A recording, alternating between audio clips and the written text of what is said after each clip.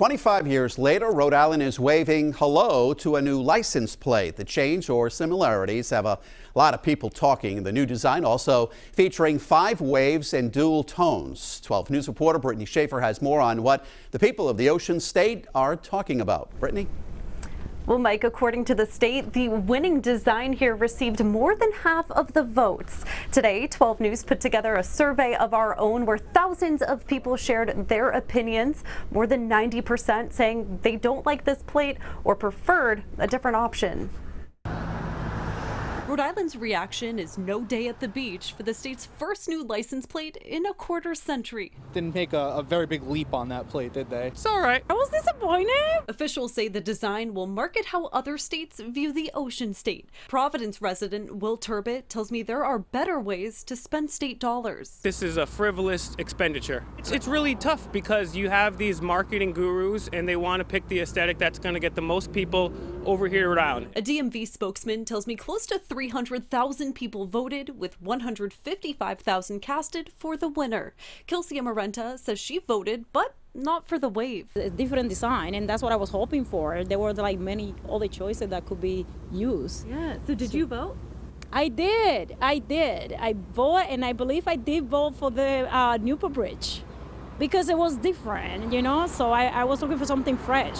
The DMV tells me residents could cast their pick an unlimited number of times. They also tell me tomorrow at noon, the state will be releasing all 940 design submissions to the public. It'd be cool, I guess, to have like a cool plate, something a little more interesting than just a wave, but I don't know, we are the Ocean State, so a wave is relevant, I suppose.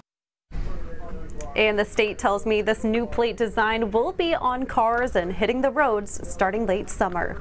Live in the newsroom, I'm Brittany Schaefer, 12 News. It looks like a lot of you are not particularly impressed by the new Rhode Island license plate design. We've been running an online survey all day asking you what you think of the new plate, which the governor and the DMV announced yesterday as the winning design.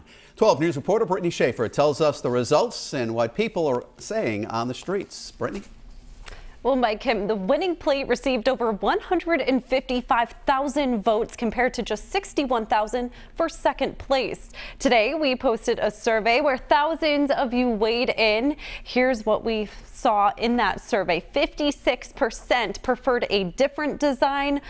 36% say you didn't like the winning design, while 4% say that you loved it.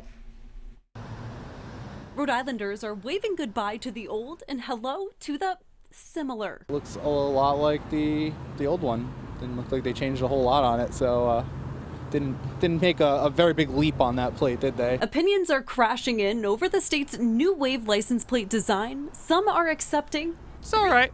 Not too different from the other one, but it looks nice. Other residents aren't too sure. I was disappointed because I was like I said, I was looking for something newer, you know, more like standing out of who we are. Kelsey Amarenta was one of 300,000 people who voted on the DMV survey. The winning wave wasn't her first choice. I did vote for the Newport Bridge because it was different, you know, so I was looking for something fresh. But the state says the plate got around 50% of the vote. A spokesperson for the DMV tells me residents could cast their pick an unlimited amount of times. Designer Willem Van Lanker of South Kingstown says the 5 waves represents the state's 5 counties. Amarenta moved to the Ocean State the same time the last plate was unveiled 25 years ago and says she needs time to harbor doubts. I don't know what was the point of it, so making the wave smaller, maybe? So, I don't know.